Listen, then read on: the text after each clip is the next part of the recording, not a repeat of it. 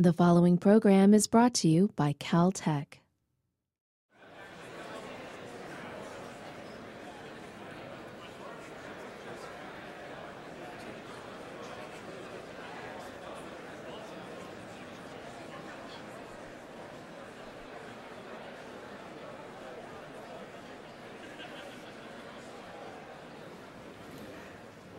Okay, so in this session we'll move into the science applications and potential science that can be done from an airship platform. And so I'd like to introduce Randy Friedl from JPL. He's the Deputy Director for Research and Engineering and Science Directorate. And before that he was Chief Scientist for Earth Sciences and Technology, and has also served at NASA headquarters within Earth Sciences Division of SMD. His expertise is in atmospheric chemistry and the kinetics and physics of gas-particle interactions in the atmosphere at high altitudes, and has been involved in producing line lists, line broadening, and strengths, and so on. And he's going to talk to us today about opportunities in earth science and in atmospheric studies from airships.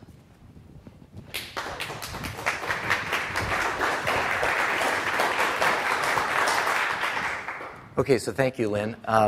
So we're going to take a slight turn here. All the great talks from this morning, I was listening to those and realizing two things. One is that there's a lot of differences between pursuit of earth science and astronomy.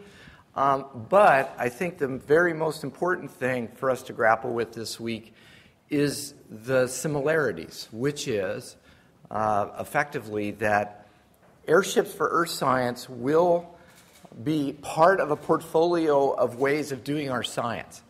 And airships, I think, have a lot of opportunity in earth science, but they also have to find a fairly narrow niche of opportunity. But I think that niche may be much greater even than what I heard on the astronomy side.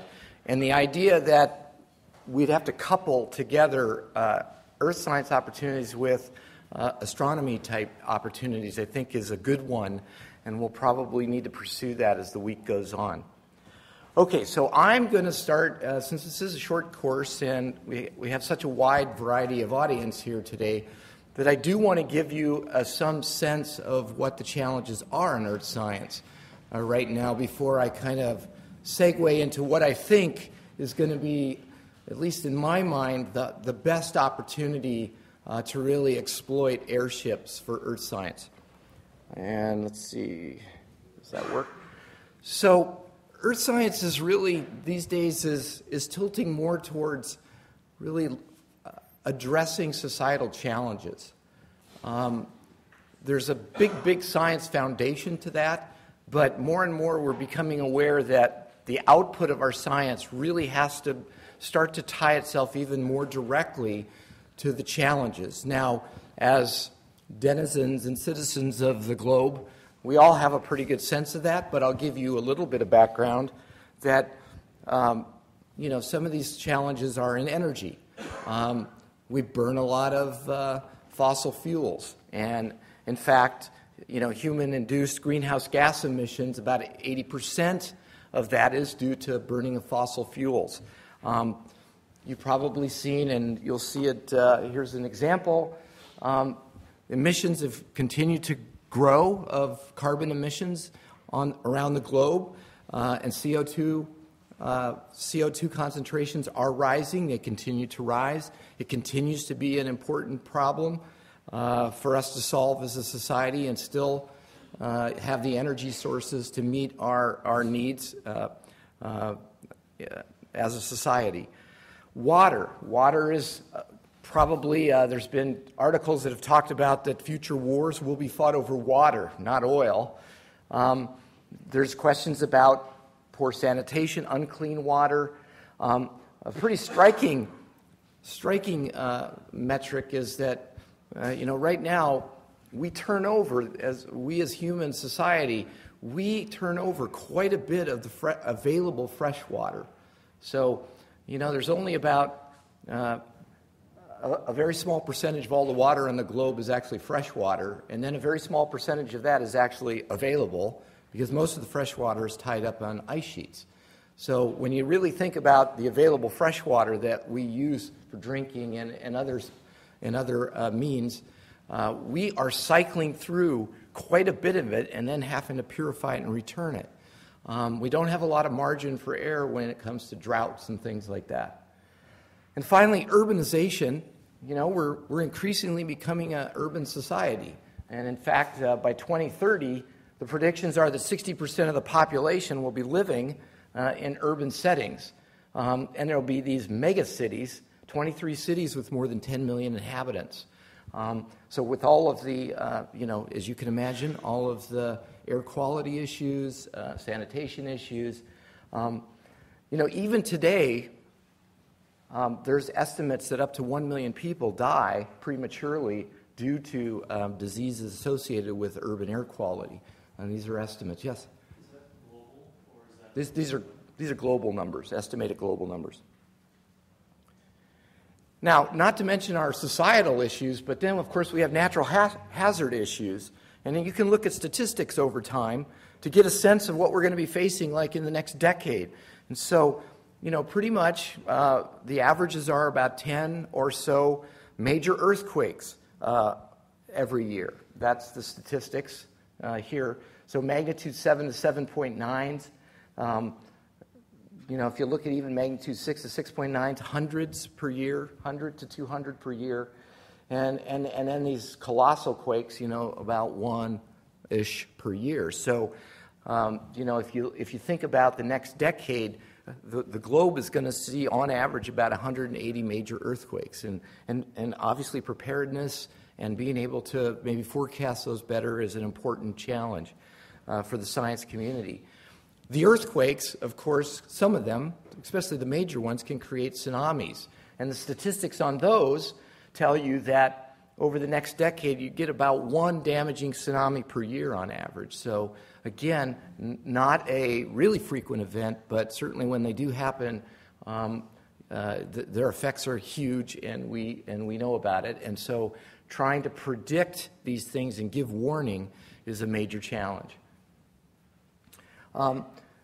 Also, extreme weather events. You probably have heard a lot of discussion about extreme weather in a changing climate. And predictions indicate that one of the major impacts of climate change, of warming, climate change over the next decades will be, you hear a lot of people say, well, don't worry too much about a 1 or 2 degree average temperature change. And in some senses, that's true. But what a 1 or 2 degree temperature change can do is lead to very much more unstable weather regimes. And so even now, the statistics tell you that, in the Atlantic region, as you know, we typically have 6 to 10 hurricanes per year in the Atlantic, and some of those make land in North America. So this will probably increase with time in a global warming scenario. But even if it doesn't, we get hundreds of these things, on order of 100 worldwide over the next decade. So again, these are the kind of challenges, societal challenges, that earth science is motivated to try to assist and support solutions and predictions to. That led to the NRC Decadal Survey put out its Decadal Report in 2007. And you will see in their big key questions that there's this merger between fundamental science and then the societal drivers. And so they had a list of key questions, and just some examples. These questions were like, well, what would catastrophic collapse of the major ice sheets do? What would be their impact? Will droughts become more widespread in the western U.S. and Australia and sub-Saharan Africa? How will this affect wildfires? How will this affect rainfall amounts in various areas? How will continuing economic development lead to changes in air pollutants? So again, they're asking a lot of questions that are all very tied into how well you understand the feedbacks between the atmosphere, the oceans, and the land. But they all have direct ties to our ability to prosper as a society. So coastal and ocean ecosystems, how will they change? How about diseases? Will they become more widespread, certain kinds of diseases in a warming world? And again, as I mentioned about weather events, will heat waves and tropical cyclones become more prevalent or more frequent and intense? So these are the kind of questions that the earth science community is trying to solve. And I really want to stop and sort of then summarize what the approach to that within the science community is. And my perspective on this is that there's, that didn't show up very well, let's see. My perspective on that is that really there's sort of three big pillars to earth science in pursuit of the big questions that I had posed on the last two slides. The Earth system process is sort of that's the foundation of Earth science for many decades now. We're trying to understand the Earth system, and there's basically the approach there is to isolate the components whenever you can by various experimental and modeling techniques. So that's really where the community has been for a very, very long time. But where we want to move in terms of pursuing these societal benefits is twofold. One is this question of what is the climate response? And the climate response, of course, is a very long-term phenomenon. And so, whereas in Earth system processes, you can try to get at these things by very intensive, very focused experiments that can be maybe a day or a few days. When you're talking about global system response, your observational foundation is really got to be on the same time scale as the phenomena that you're trying to study. And so this is a major challenge for longer term things. And so the NASA program, for instance, has been doing a lot of this and over the last decades. And the current program has two components, basically. It's called the Venture class missions, which is airborne, some very low-cost satellite missions. And by and large, they still are trying to tease out Earth system processes. The strategic missions, which cost more and are usually multi-instrumented, they are trying to be up there. These are satellite missions that will try to stay in orbit for 5 to 10, maybe longer years, to try to map out not only Earth system processes on a global scale, but start to set some baseline foundational data sets to understand global response. However, so I'm going to show you a lot of work that's really been going after these. Where I think that airships can really, really help is in this third leg, that in trying to really take our science and apply it to the challenges that I showed you a little bit earlier, you really have to get down to the regional scale where people live and what they, and the effects on them in a local and a regional sense. And that requires looking at things over a longer time scale, but also looking at it at much higher spatial resolution. And I think that that's where we're going to spend a lot of time talking over the next couple of days with regard to airships and earth science. And I'll get back to that a little bit more. But measurement needs. So regardless of what of those three pillars that you want to address, NASA and the nation and the world really have developed a tremendous number of assets to study earth science, even in the earth science, in the process realm, but even moving to long-term records. This is sort of shorthand for some of the key questions that I asked on the earlier slides. And I just don't want you to read all this, but trust me, there is just a lot of instruments that are out there operating, hundreds of instruments, everything from passive to active systems to sounders to imagers. It's a pretty mature field, although the technology keeps driving us harder and harder to higher quality instruments, smaller, more miniature instruments. So there's no shortage of instruments to put on an airship. It's really the question of, does it fill a niche for doing the science and the application that we want to do?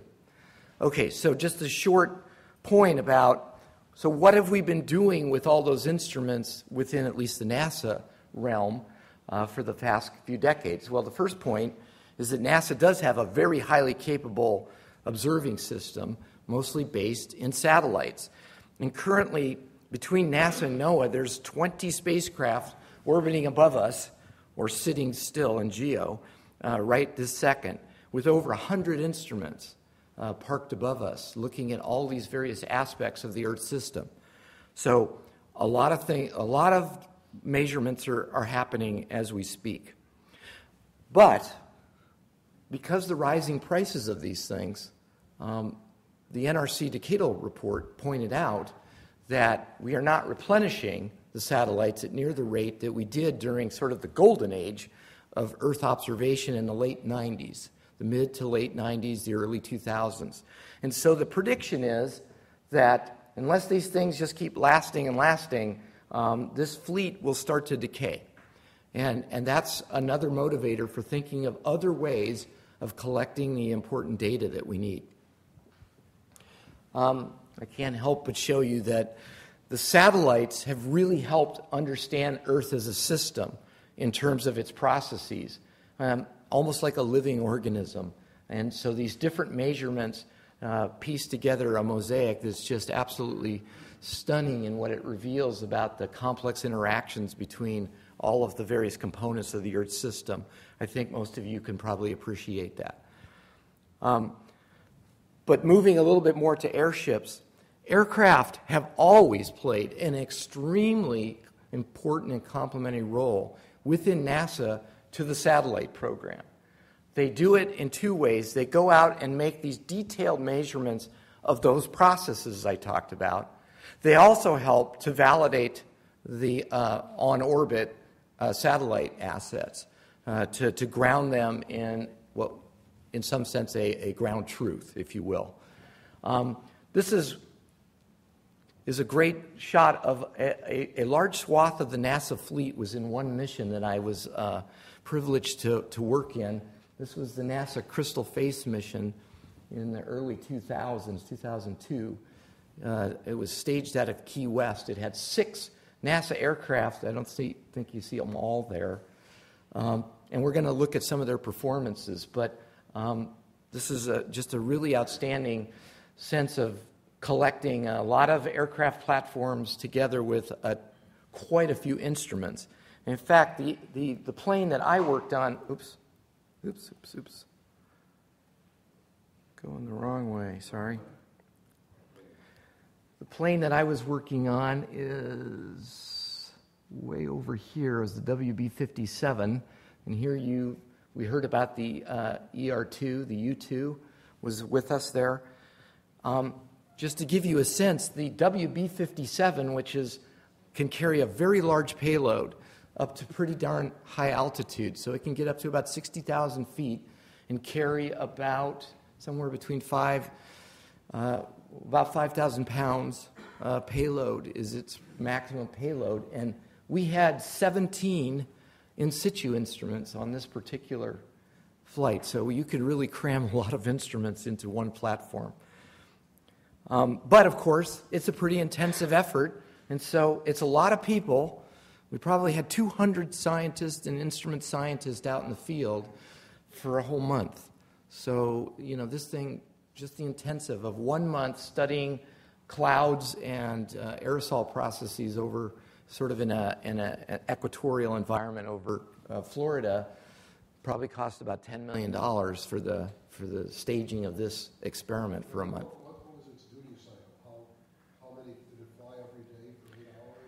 So we tried to fly every other day on average for the month. We probably didn't quite make that, but sometimes we'd go back to back depending on the situations as they came in terms of convection that we were trying to study. But that's sort of the duty cycle, and they'd be up for about 5 or 6 hours. Do you know the WB-57s had telescopes in the nose? Yes, they do. Or you didn't use them? No, we did not. So this is the 926 platform. The 928 is the one that Johnson runs for the Air Force, and it does have lots of really nifty remote sensing on it. The ER2 was our remote sensing platform. This was the in situ platform.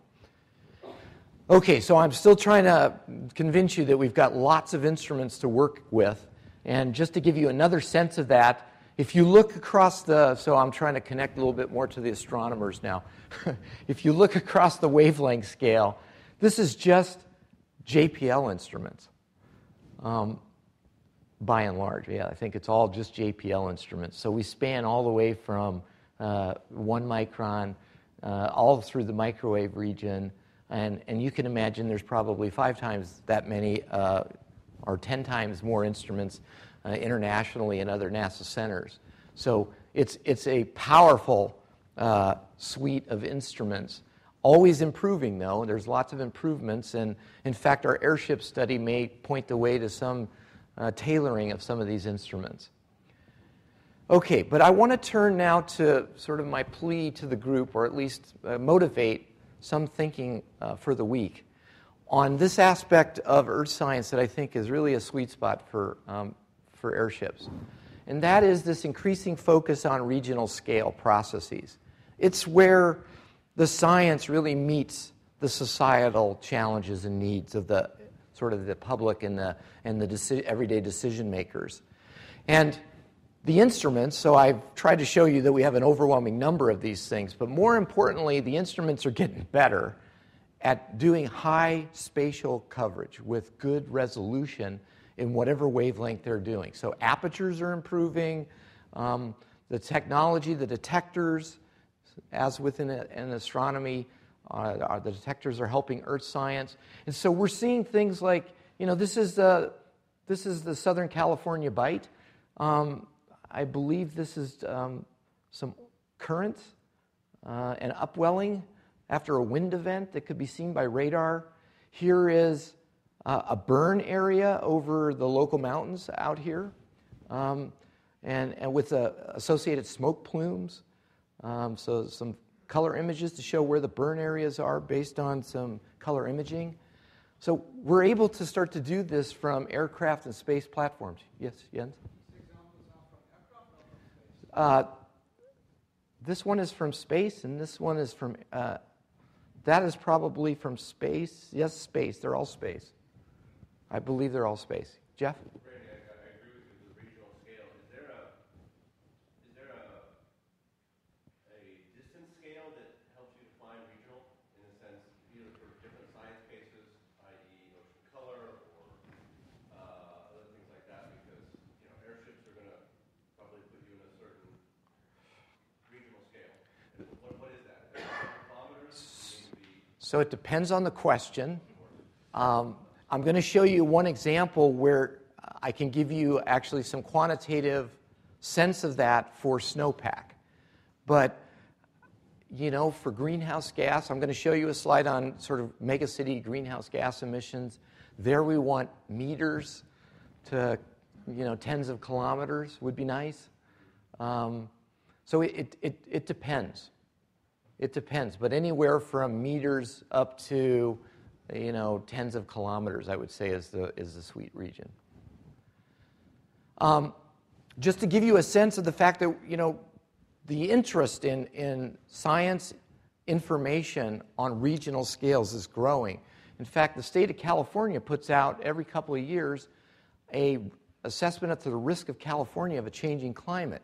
And they're relying on whatever data they have, but mostly model calculations.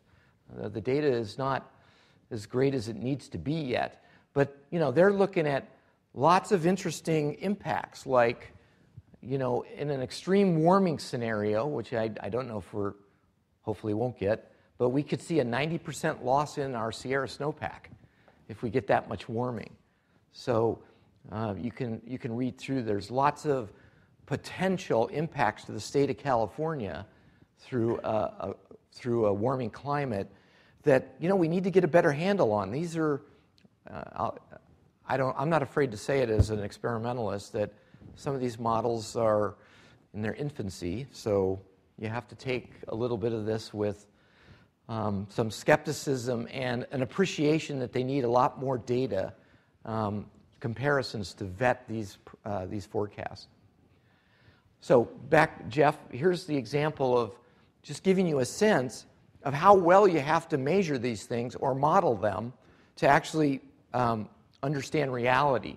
So these are models of wintertime precip rates.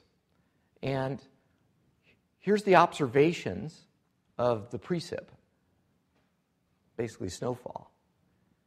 And models right now, a global model usually has a 300-kilometer grid spacing. And you can see that it doesn't quite get it. So you really have to get to a model that can get the, say, 40 or 50 kilometers to even start to get the right features. So clearly, if you want to vet these kind of models, then the observations have to be on that scale or better. And so that's sort of the target, or better, for this kind of phenomena. The other interesting thing about regional predictions is, especially in climate, is that temperature increases. Most models agree that the Earth is warming at some rate. So even though there's a lot of models spread as you go further out in the forecast, they're all warming. But that isn't true when you get to these sort of regional impacts. So this is asking the question, well, what's the precip change associated with these warmings? And you can see that it varies from increased precip in Southern California to less precip in Southern California. So it actually changes sign depending on which of these ones you're using. So again, we're not going to sort this out until we have a little bit better data records at the right kind of scales to tease it out. Okay, so the observation strategy, I've given you some hint of that already. The arsenal that NASA has been using does include aircraft as well as satellites, and ground-based to some extent as well. So I'm just going to quickly go through some of what I've come to learn about the NASA fleet and sort of what its strengths and weaknesses are. Now, clearly, aircraft enable a much more flexible observation strategy. And so, again, in the regional context, you can ask yourself, well, if you've got to really check out sort of like this region, if you want to concentrate on California, for instance, in fact, in the early 2000s, some flights were done to try to look at agriculture and map that out. And they did fly up and down the state, and these were sort of their flight paths. And you can imagine that if you really want to cover the state with a sort of a commercial type aircraft, you probably need about 5 flights. Need to do it, and probably about 35 hours. So a typical flight experiment, and that would be just to cover it once. So that would be taking a snapshot. It would take you about 35 hours to get a snapshot of all of the relevant sort of agricultural parts of the state, and at about $5,000 to $10,000 a flight hour, just the flights themselves would cost you about $350,000.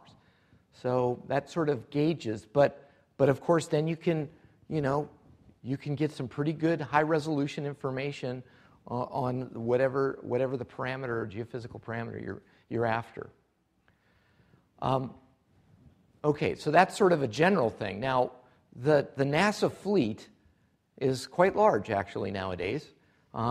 It's come upon lots of different platforms to try to do different types of science. The ones I showed you in the picture are the high flyers, but you notice they have pretty short duration. So that's the limitation on them. You can get lower and get higher resolution, or get below various cloud structures or other things that might impede looking down at the Earth's surface. But then these things have a lot less, some of them have less capacity for payload. Some have lots of capacity for payload, and they're good at various things. The point I really want to get out of this slide is that if you want to get long duration data sets on whatever phenomenon or event you're trying to look at, it gets pretty sparse. The Icana has been used a lot to look at wildfires and help the Forest Service track wildfire progression, and they can stay up fairly long, but their payload is really, really small. The Global Hawk is sort of our latest prize that we got from Northrop Grumman. I think there's 2 of them in the NASA fleet, and it has a duration of 30, and it can do lots of terrific things, especially for looking at in situ processes at the tropopause. So that's one very important asset for trying to go to longer duration. Okay, well, once you go to the satellite regime, if you're trying to do regional scale stuff, you quickly realize that if you're doing low Earth orbit, you're probably only going to get maybe 1 shot per day of a region, if you're lucky, depending on the orbit. Sometimes you won't come back to the same point for 16 days, depending on your resolution and your swath width. So LEO is not the best way to really do regional scale observations. Just to give you we've optimized the OCO2 missions so that this is just a real case example where we're trying to look at regional levels of CO2 emissions. And if you look at the California region, what you find is that there'll be 6 passes per day over California. But of course, they don't actually look at the same place. You won't come back to the same place until every 16 days. So that kind of gives you a sense of what kind of snapshot you'll get of regional scale phenomenon. Okay, so you can go a little bit higher if you want to try to get back to the same point more often, and a medium Earth orbit can do that. You can actually get, by good trajectories, you can look at a place like Los Angeles or California about 6 times a day from a MEO orbit. But of course, now if you want that high resolution, you're going to have a much larger aperture. And of course, there's other problems with in the radiation environment in MEO too for optical instruments. There's an interesting one called the Molniya orbit, where it loops up and it sits over the Arctic. It's a highly elliptical path, and it'll sit for about 11 hours at a time, just staring down at the pole, and then it will execute a lower latitude swings for the other part of its orbit. So this offers some advantages, but now you're even at a higher altitude. And so, again, trying to look in detail at given areas is a little bit harder on the instrumentation. Of course, we have weather satellites up in GEO, and now you're getting pretty far up, 35,000 kilometers instead of 800 kilometers. You can see the full disk, and you'll be fixed looking at the same place all the time, which is good if you're trying to track fast-moving events. But it's not, it's much harder on the instrumentation to really have high-resolution glimpses of any particular place. And the same thing is true of L1. So the Earth scientists, especially through this DISCOVER instrumentation and satellite, would like to go up and sit at L1, where now you can get a full daytime view of the daytime view of the whole Earth. And but again, now you're 1.5 million kilometers away, and the instrument issues that you have get more and more challenging. And just to make that point, this is a comparison of Earth views. If you're at GEO, you need about a 1 degree half angle to get California. If you're at L1, then it's a 0.1 degree half angle to try to see it out there. And so that translates, of course, to your challenges with your instrumentation and getting good sensitivity to whatever it is you're trying to measure. Okay, so the cost of all these things. So that's sort of the portfolio. Ooh, it looks like that got wrecked. That's the portfolio of the kind of platforms that the NASA Earth Science can deploy. And so if you... In one of your slides, you said that NASA was using airships already. Did I misinterpret that? Yeah, I put it on there, but they are not. I don't know personally of any time that NASA has used an airship. We've done it in collaboration with tethered ships, but from other agencies' contributions. Has it been discussed seriously in the earth science community? No, I think we're on the leading edge of that right now, as far as I know. So if you're trying to get some regional coverage and asking yourself how much does it cost, I've taken some WAGs. Don't take these numbers too seriously, and my slide got a little wrecked going to the Mac, I think. But you can get, so on an area scale per day of observation, you get a lot of bang for the buck in a conventional aircraft for the money.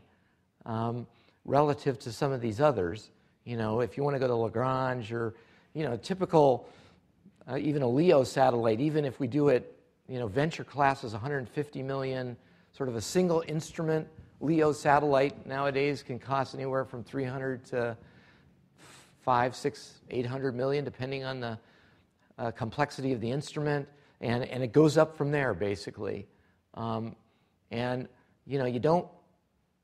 don't get a lot more coverage for your money on a regional scale, and so that's the challenge. You either have to get wider swath widths and scanning and slewing rates on your instruments. You've got to make much more sophisticated instruments to up your regional observations from satellites. So I'm just trying to put a fine point to probably something you innately figure, but this is the kind of comparison that will make an airship look good if we're trying to go for long duration coverage over an area. I think that an airship can be quite competitive with conventional aircraft and up this number and have a very nice payload as well. So I think that's probably my biggest takeaway point of this talk today. Yes? Typical mass for a payload in, say, one of the LEO spacecraft like the Venture craft?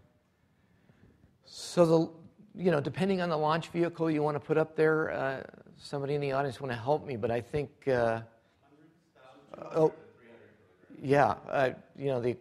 some of our radar instruments are probably heavier than that. They can be up to like 1,000 kilograms, I would say. These costs include the launch costs and the spacecraft, but also the operations costs. Since it's a ROM, yes. The operations costs are usually a small, they're significant, but they're a small fraction of the total cost. They're typically only 10% of the total cost, as it turns out. Because, the launch vehicles these days are $100 million or better. The ops costs are usually $5 or $10 million a year. Yeah, Jeff.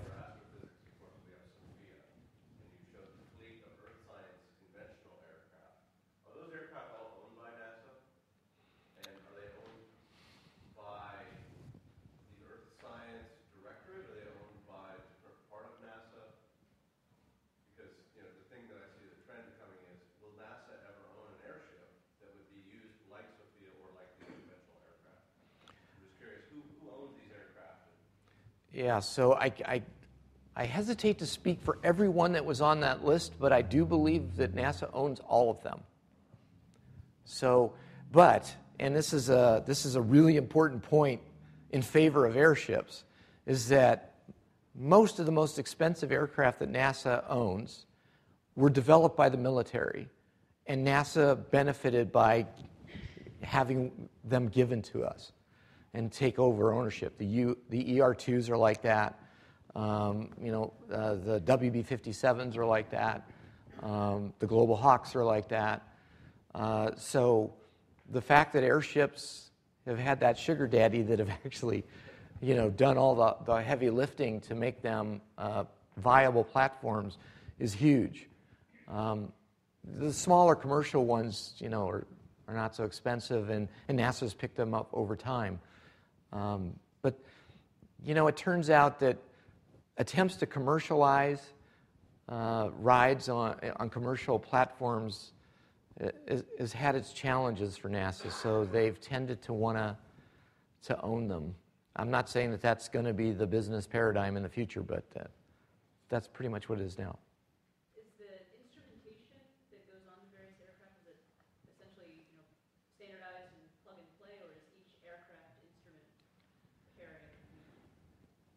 So it depends on the platform. The one that I showed you, the WB-57, that comes with standard racks that go in the belly and standard pods that go on the wings.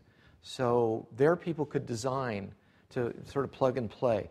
That's not true of all of those aircrafts on there. You do a lot of tailoring for some of them, especially the ER2s, because they have pretty severe restrictions on weight and volume. So it's sort of a mixed bag for that. Okay, so I want to finish by simply saying that what we're realizing in earth science is that observations still are, probably the most important thing that you've got to do.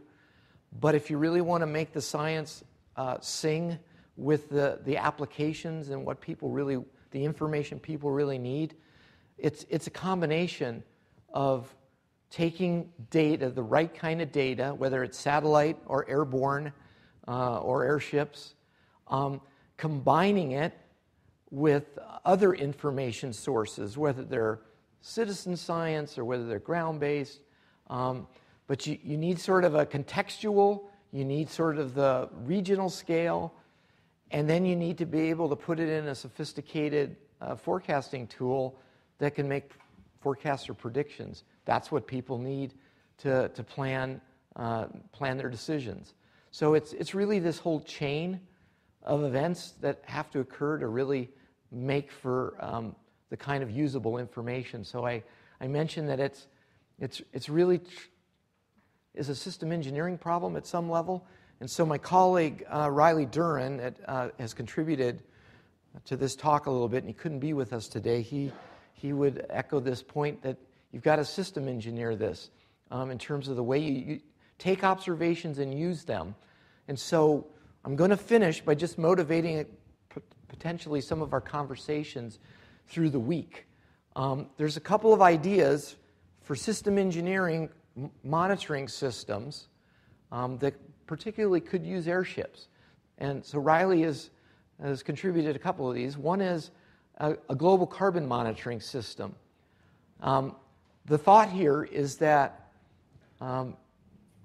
if you want to understand how emissions are changing in the globe, well, you can try to measure the whole globe, or you can recognize the fact that about 80% of the emissions are coming from just certain locations. And so a observing strategy that really just tries to walk around in the areas of the largest emissions can actually get you 80 to 85% of the way there. And that's a much more tractable observational thing that airships may very much play a very important part in a strategy to do that. The other one that I want to leave you with, again from Riley, is climate thresholds. So you probably have all heard that in a warming world, the canary in the coal mine looks to be the Arctic. And there's lots of things that can change in the Arctic in terms of melt, permafrost, carbon emissions out of the permafrost. You've heard about the sea ice melting so that you can actually, there's a navigable way through the Arctic Circle now, sometimes in summer. That might become a permanent feature. Some of these effects may be fairly irreversible. And so we need the data to tell us what the trends really are. And that can include things like surface albedo changes, ice cover, sea surface winds. There's lots of different things, currents, changing currents. There's lots of processes that are codependent on each other in this region, and the community really needs some sort of a very focused observational approach to this that you really can't get with just one satellite streaking overhead. This is a tough thing to really look at over a long, seasons or over a year with aircraft. The staging of conventional aircraft is a very difficult thing to contemplate here. JPL has a mission called CARV that is going up occasionally up to Alaska and trying to look at changes in the boreal forest and the peat with carbon emissions, seeing what the sensitivity to warming is in terms of carbon emissions from the natural state. But it's just, a couple of times per year for a few weeks. To really look at this whole thing in a more comprehensive fashion is going to require longer duration platforms with the right assembly of instrumentation. So these are two examples. There's probably more from the audience. And then trying to synergize these with the astronomy desires so that it could maybe co-manifest these things, I think is a great challenge for us this week. With that, I'll take a question. Go ahead.